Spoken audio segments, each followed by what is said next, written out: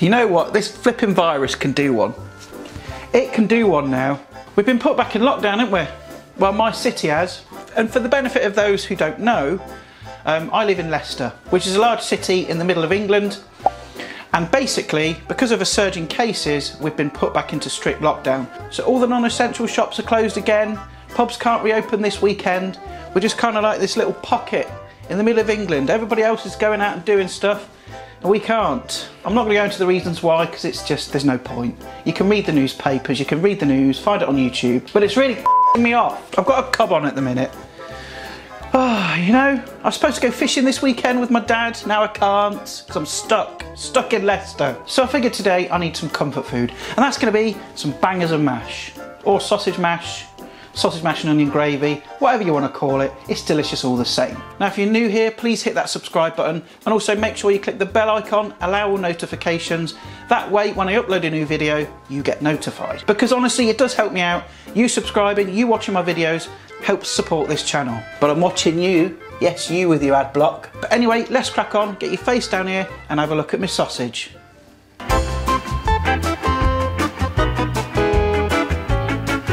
Right, let's talk about sausage. I'm not going to go into great lengths, but the simple rule is buy good sausages. Don't go out to the supermarket and buy the cheapest, naffest ones you can find, because you're going to end up with a cheap naff dish at the end of it. You want a nice meaty sausage of about 95% upwards of pork, and if you can, visit your local butcher, you know, especially right now. The supermarkets are doing just fine, but it's our local independent places that really need the support right now. So if you can visit a butcher, go ahead and do it. So what I'm going to do now is take the sausages and we're going to brown them off. Right, okay, so what we're going to do is brown off these sausages. First thing I'm going to do is get this pan on, I'd say about medium high. Then to that, I'm going to add a bit of vegetable oil. Is it vegetable? No. This is olive pomace oil blend. Idiot, man. Read labels. That would be really clever, wouldn't it? Now, as the pan's warming up, we're going to go in and add the sausages. So I'm going to fry these for about 1 to 2 minutes on a medium heat, get some nice golden colour on all sides, and then I'll put them to one side and we can move on to the next step.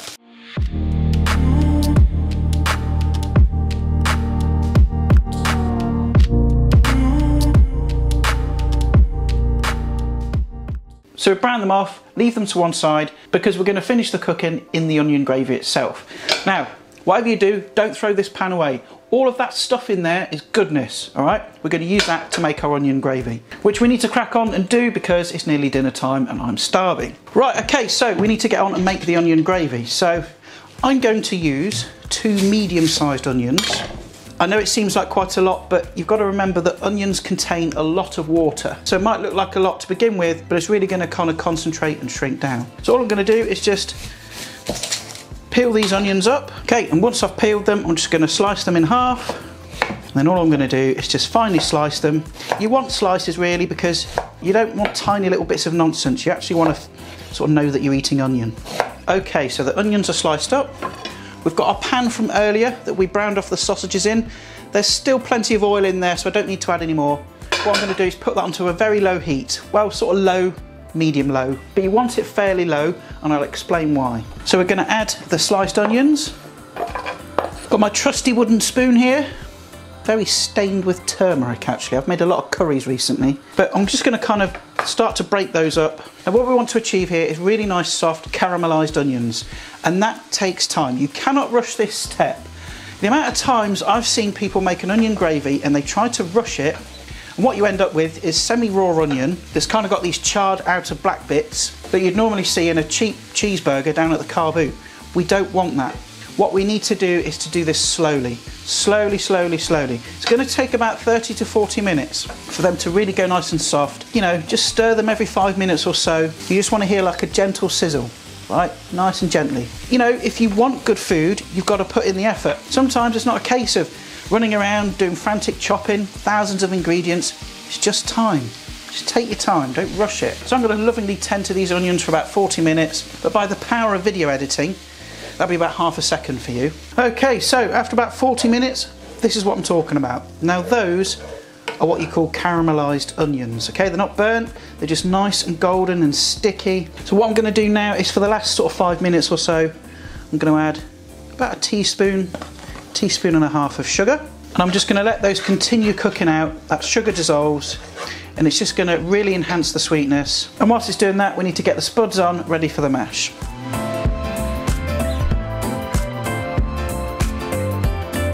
Okay, for the mashed potato then, very, very simple.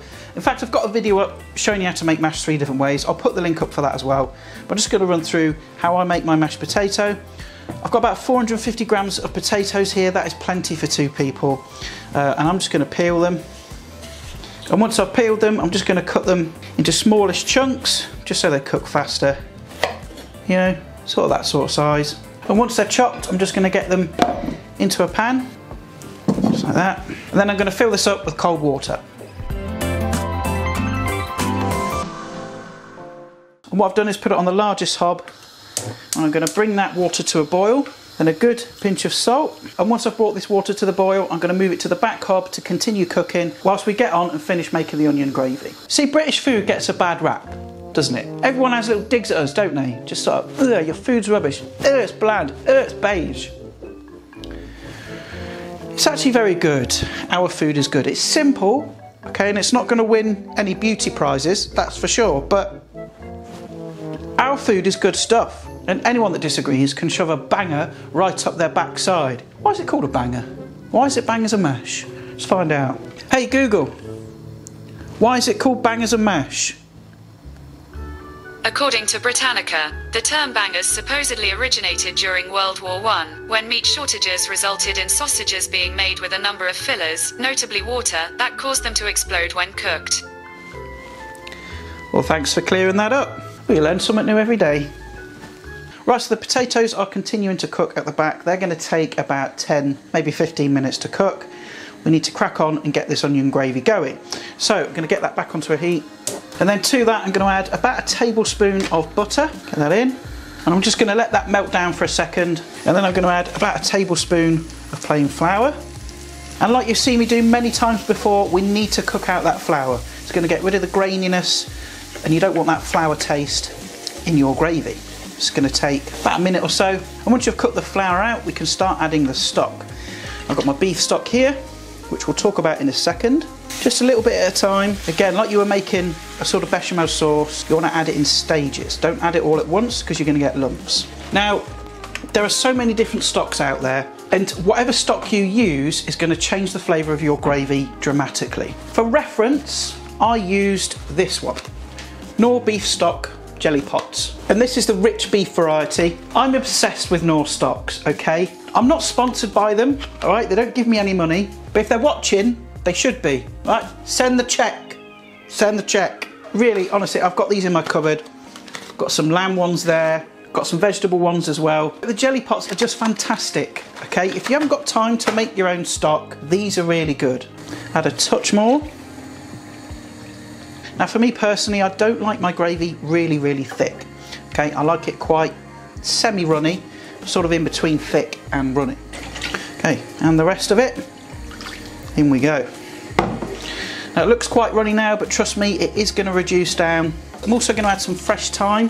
What I'm going to do is just pinch the little leaves off, and you're going to want about a couple of sprigs worth. It will equate to around about a teaspoon's worth of thyme.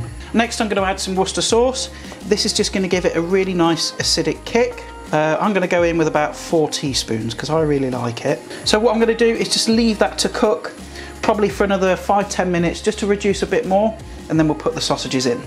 Right, okay, so our onion gravy has reduced a little bit more, and what I'm going to do is just season it with some salt and pepper. A bit of pepper in there, and I'm just going to quickly taste it first because depending on the stock you use depends on how much salt you need.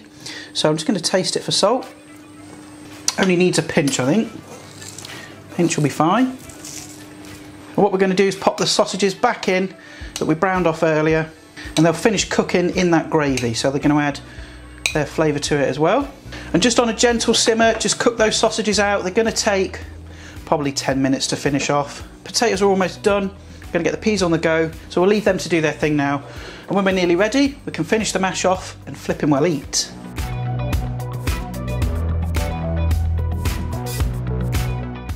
Right, okay, the sausages are pretty much ready.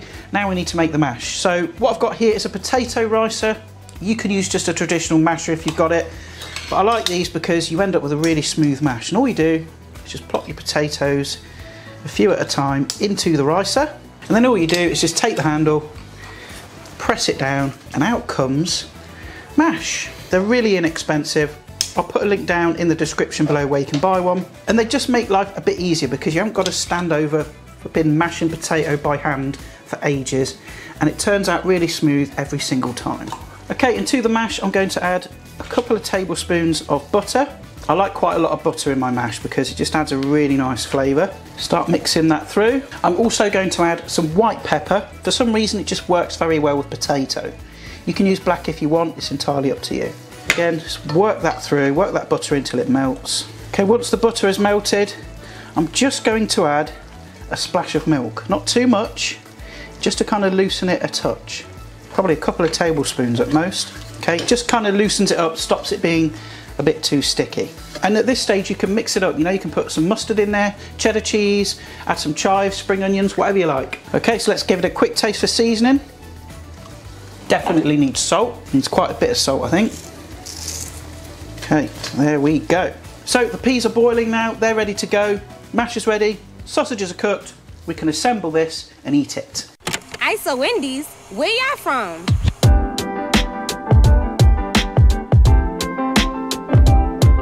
ISO, Indies,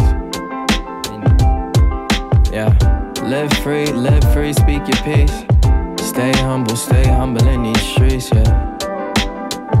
In these streets, let's go. Playground parks with the trees and the cars. Brownstone buildings with the kids on the porch. Murals on the walls for the ones that we lost. Bodegas on the... Look at that. It's a thing of beauty, this. It's a thing of beauty. Just got to tuck in. Bit of sausage, bit of onion gravy, bit of mash.